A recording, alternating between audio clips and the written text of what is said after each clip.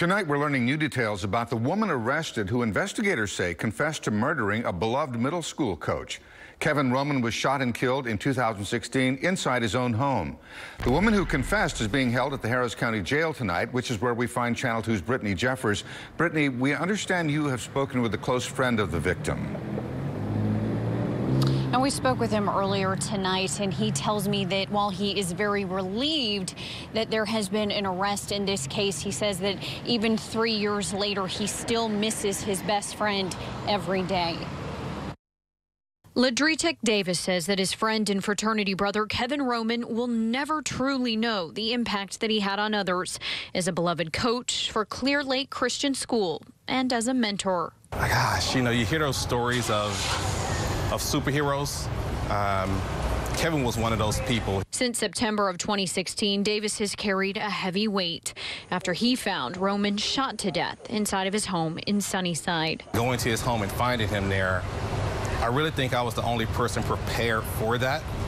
And the years that come after that, these 3 years, I've kind of held that strength for everyone. For years, Davis felt the case was cold with no leads. Until now. Prosecutors say 32-year-old LaQuinta Johnson confessed to shooting and killing Roman. The complainant's autopsy determined that the manner of death was homicide caused by multiple gunshot wounds of the head, neck, chest, back, and upper left arm.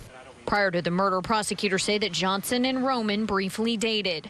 Channel 2 found that Johnson has a criminal record dating back to 2005 with multiple arrests, including a felony conviction. Davis says this arrest brings some closure, but it doesn't heal the wound. This was the person that I bounced ideas off of. When I had my first child, this was the guy that was her godfather.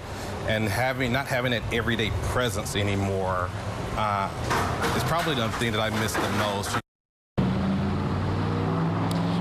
Probable cause court today also revealed that Johnson's brother had been arrested for possessing the murder weapon. Now, right now, she's being held in the Harris County Jail without bond. Reporting live in downtown Houston tonight, I'm Brittany Jeffers, KPRC, Channel 2 News. Thank you, Brittany.